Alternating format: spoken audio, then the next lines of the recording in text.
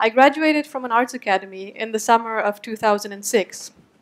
I have to confess, what I do doesn't usually sell. Funding has also been postponed. Shit got real, fast. So the first thing I aimed after exiting the academy was a stable source of income.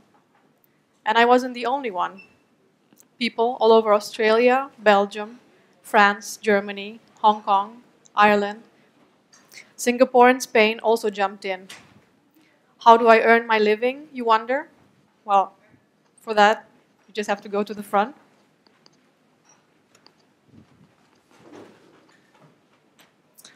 I am one of the chosen few who still are employed, yet soon to be reclassified as self-employed out of around 20,000 food delivery couriers working for this one particular company, which charges you 2.5 euros to deliver anything and everything edible from restaurants all over the city.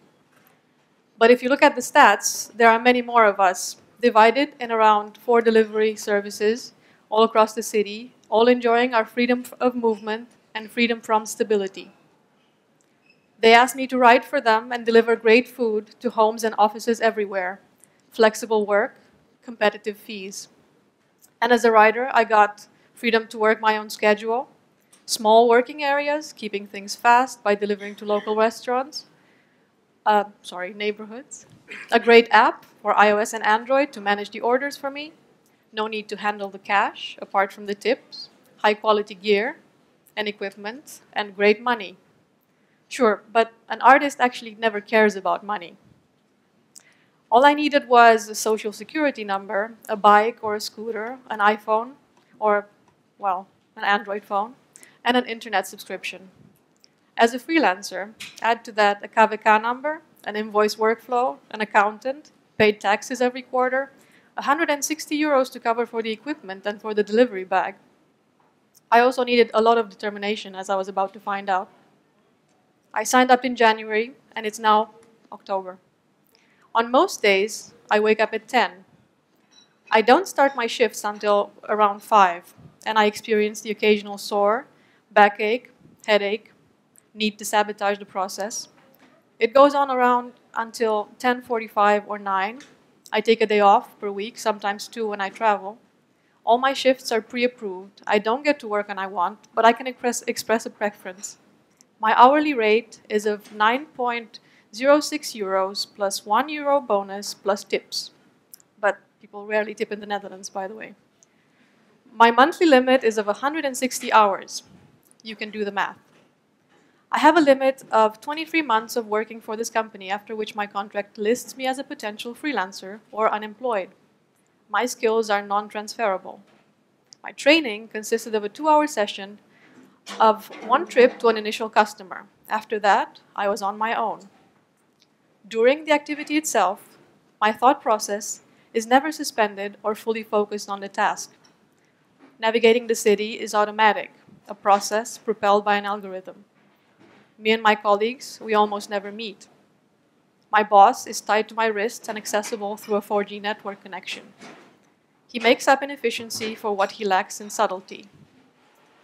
I sometimes forget if I just picked up an order from a restaurant and I need to go to a client, or if I got a new order and I need to pick it up, or if I'm just biking through the city and need to get home. But then I remember I'm carrying the bag. I end up ringing around 12 different doorbells throughout the city on a day-to-day basis. I accumulate 40 to 60 to 80 kilometers of biking per day, depending on the day. From Bossenlommer to Rivierenbuurt to Dam Square, out west in Westergraafmeer, from rich to poor to drunk, all hungry. And then there's the waiting, the downtime, the in-between moments which allow you to understand that you are part of a larger network and that you depend on it in order to begin your workday. There are times when I wait for 40 minutes for an order to come through. There are no guarantees, but I am plugged in, me and others like me. We depend on each other in order for this to work. One extended fabric of selves and their needs tapped into the same network, designed to solve them. A side job is not an abstraction. It feeds a constant reflection on the conditions of life in a polyphonic neoliberal society. I'm not an artist that just happens to deliver food. They're sides of the same coin. I'm an artist, and a food delivery courier, at times an account manager for a software firm that outsources its workforce. I'm a stage designer, a project manager, a web developer, a copywriter, and so on. Also, did I tell you that I also started working for a cleaning platform 2 weeks ago?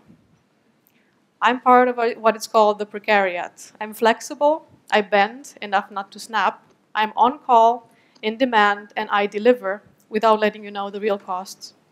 But an artist never cares about money. Thank you.